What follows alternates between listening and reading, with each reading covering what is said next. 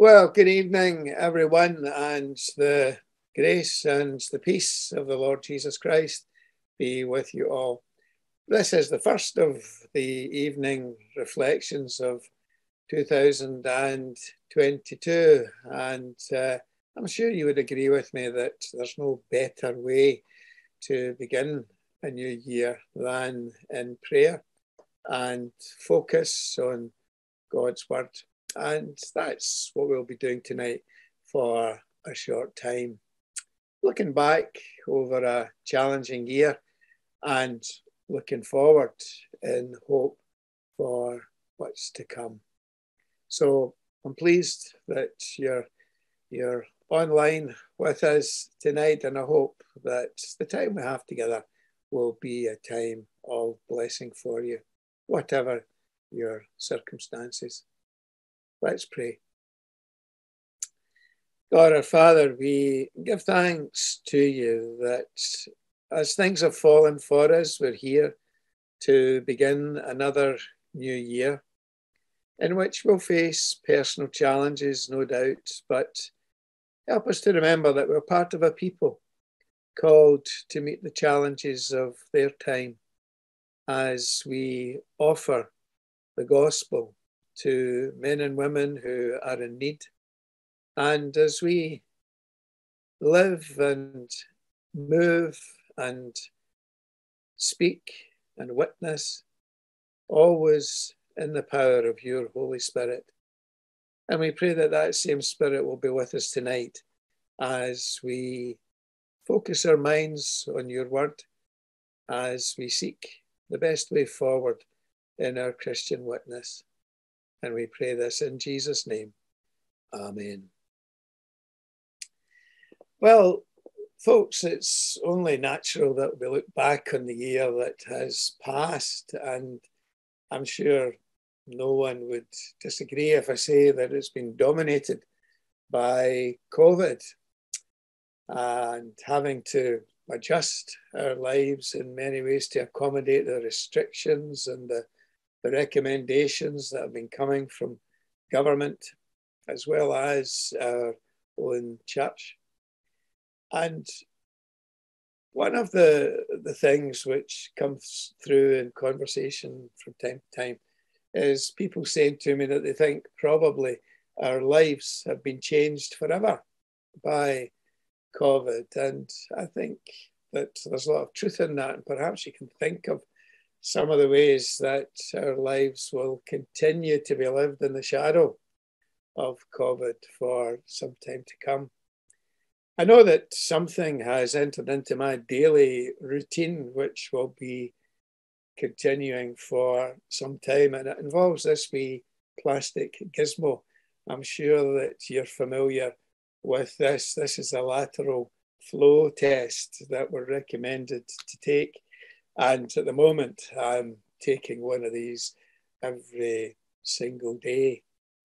It's quite a moment, actually, when you pour the liquid onto the top of the plastic and into the wee hole there, and then you wait for the result, that 15 minutes that you have to wait to see if you're positive or negative. I can tell you it's done wonders for my prayer life, just hanging on there in faith at the end of and giving thanks at the end when I see I've only just got one line on the window.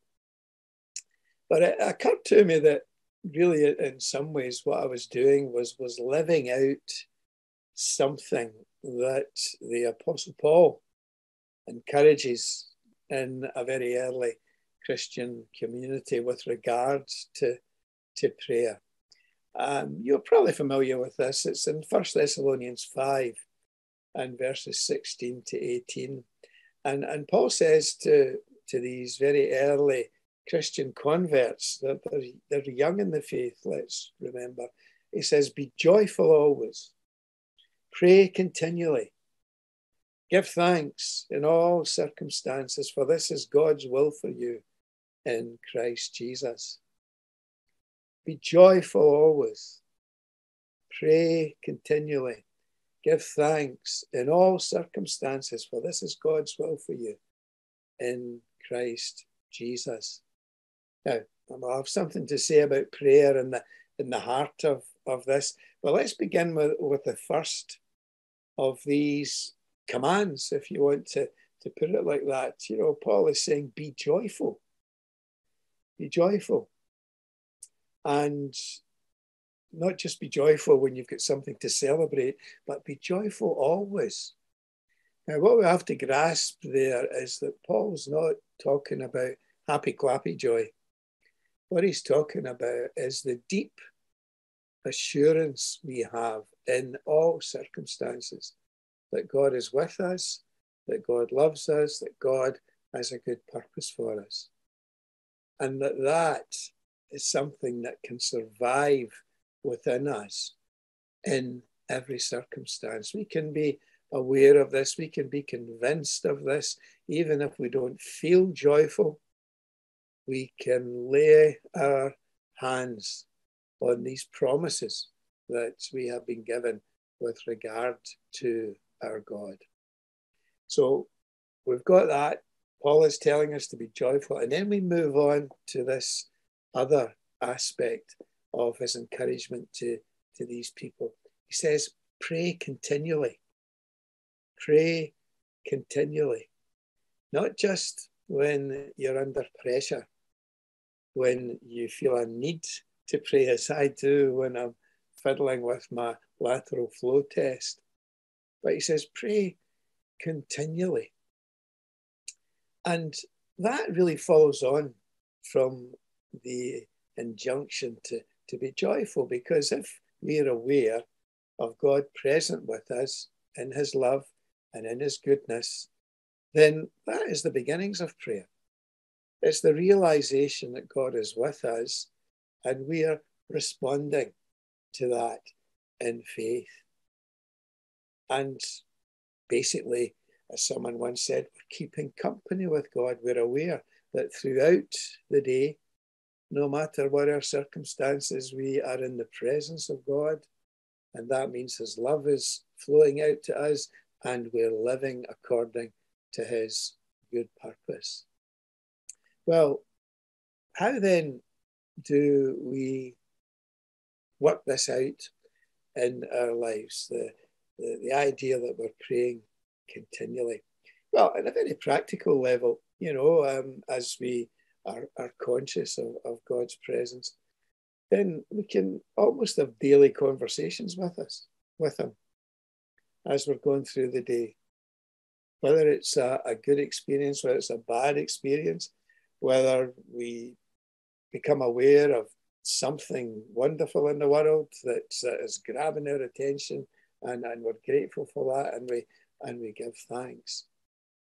We can be constantly turning to our God in prayer. And that's part, I think, of what Paul is saying when he's telling these Christians in the 1st century AD, and also telling us to pray continually. I was talking to someone just the other day there about the TV series that was on BBC not that long ago. I wonder if you saw it at all. It was called Rev. It was about a Church of England vicar whose name was the Reverend Adam Smallbone. That's right. I almost slipped my memory there. How could a name like that slip my memory? Adam Smallbone, that's right. Played wonderfully by Tom Hollander, I have to say. And one of the things that I used to like about Adam was that he would be wandering through his parish, or he would be in a certain set of circumstances, and quite naturally that there would be a voice over his voice, and he would be quite simply talking to God about the way he was feeling, about the challenges he was about to face, or moments of thanksgiving to God. Quite natural conversation with the God who was with him and the God who's promised his love, his strength, his goodness in Adam's life.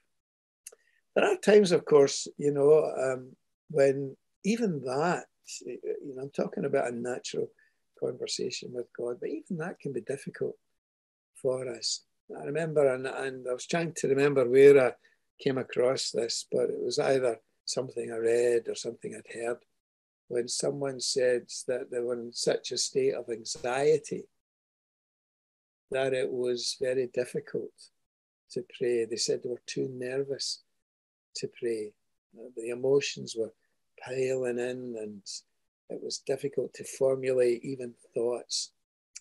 I've always found that in circumstances like that, when it's difficult to know exactly what to think, never even apart from what to say, we just offer ourselves to God in that moment. He knows what's going on in our minds.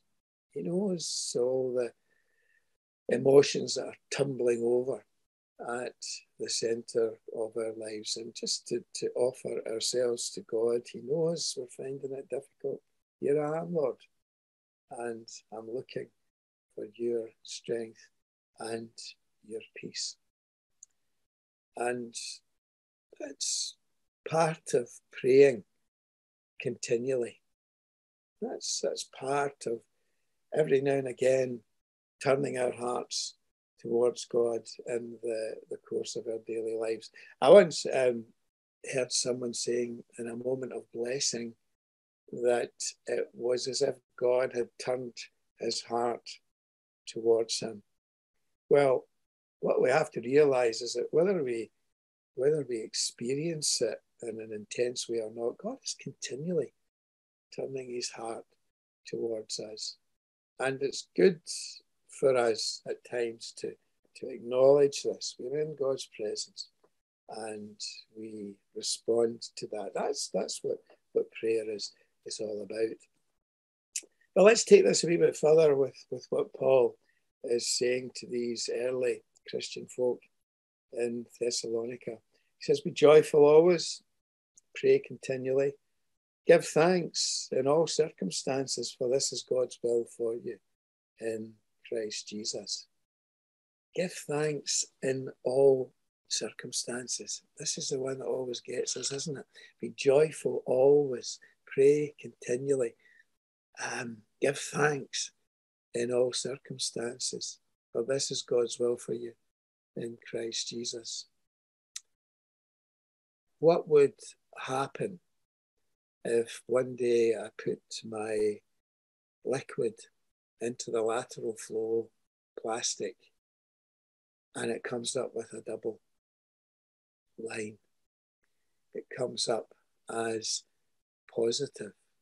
Now, it's hard to imagine what your response would be in that moment until you've actually come up against it. And, I hope and pray I never do.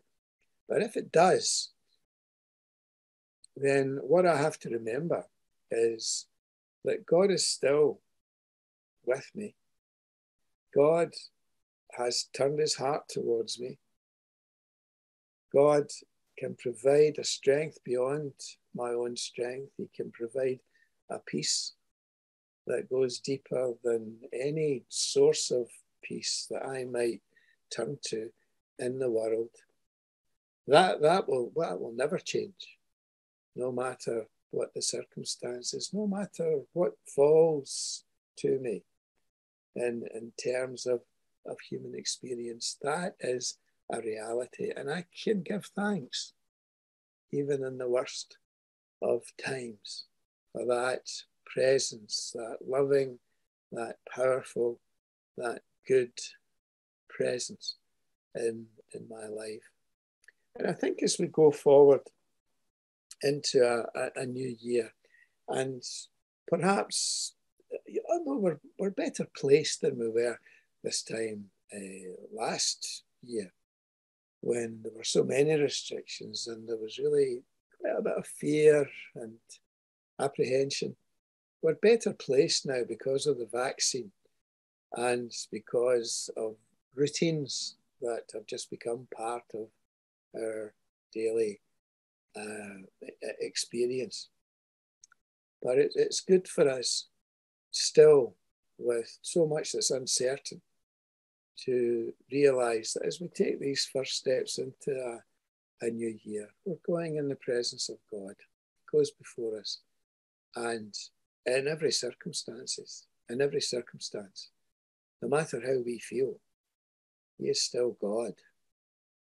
And he's going forward according to his good and loving purpose. Let's pray. God our Father, we acknowledge that there are times when it's difficult for us to look at these words from the Apostle Paul and to say that this is where we are as a people. Joyful always, praying continually, giving thanks in every circumstance. At a human level, it's almost like a counsel of despair. But we know that these words come from your Holy Spirit. We know that you are aware of the challenges we face as we seek to work out our Christian lives. And we know that you can supply us with every spiritual resource that's needed for us to go forward in hope and for us to grow in our faith. So we place our hands into we place our lives into your hands tonight and ask that you would take us forward and be present to us whenever and whatever our circumstances. And we ask tonight, Lord, that you would turn our minds now to people we know who need our prayers, thinking particularly at the end of the day of people who will have difficulty sleeping tonight because of anxiety, because of a loved one who needs their attention.